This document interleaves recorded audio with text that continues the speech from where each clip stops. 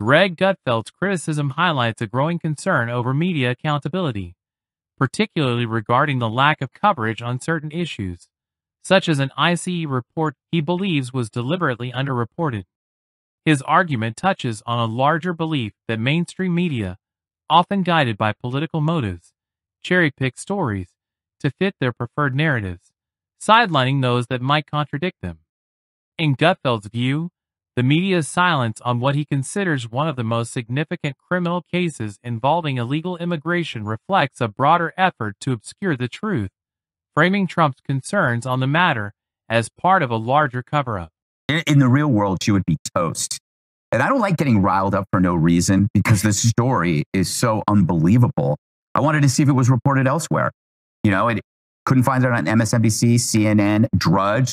You have the release of hundreds of thousands of foreign criminals, like they emptied the jails, raped thousands of rapists, thousands of murderers. And on the pages of all of these networks, the death of Maggie Smith, which is sad, great actress, Lana Del Rey's marriage, P. Diddy rumors, but nothing about what is easily one of the most big, probably the biggest crime story I've ever seen. So we know that Democrats watch this show. Some of them hate watching. But if you're watching this, the media doesn't want you to know this information. They don't want it to reach you. They would rather you die or be raped than Trump be right or find out the truth. So you can hate Fox all you want. You can hate Trump all you want. You can hate me. But you can't hate yourself and your family so much that you're going to ignore a story that puts them in danger. Now, even if these numbers are off by 50%, please, I think that the fact checkers should fact check it. You know, tell us, no, it's not 16,000 rapists. It's only 8,000. It's only 7,000 murders. Cool. I'm glad you're okay with that. I'll take your fact check.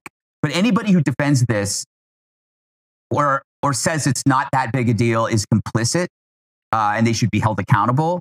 Every victim of every crime by the people that are in here that we haven't vilified, who are actual villains, you need to file a class action suit against this government. You know, these bastards were more offended by stories of cats being eaten than real stories reported here of actual rape and murder. And if you ask why those other stories existed, it was the only way to get these a-holes in the media to even look at this story. They can only see immigration as a gotcha moment for political gain. There are actual people that are dying. This is a huge story. Where is it? This critique resonates with the public's frustration over perceived media bias. When the press fails to report impartially, it undermines its core duty to inform the public, leaving people distrustful of the information they receive. This lack of transparency fuels skepticism about the media's role in society and raises concerns about how well citizens can make informed decisions.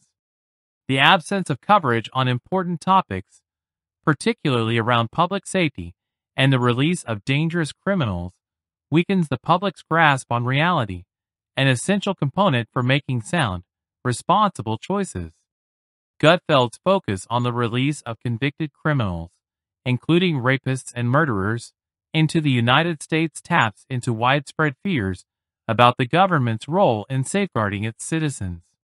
He emphasizes that maintaining law and order is one of the government's most critical responsibilities, and when it fails, the consequences are grave, putting lives and well-being at risk. His assertion that the media and government would rather people die or be raped than support Trump captures a profound frustration among many who believe that political correctness or ideological agendas are being prioritized over the safety of ordinary Americans. This sentiment reflects a deep-seated fear that institutions tasked with protecting the public are instead allowing chaos to creep in, heightening anxiety about personal and familial safety. Moreover, Gutfeld's call for victims of crimes committed by released illegal immigrants to file a class action suit against the government reflects a strong conservative belief in individual responsibility and the need to hold those in power accountable. He argues that when the government fails to fulfill its duty, it is up to the citizens to step in and demand change. In Gutfeld's view, both the government and the media are complicit in creating an environment where crime flourishes due to a lack of proper information and action. His message is a rallying cry for individuals to assert themselves, especially when systems fail.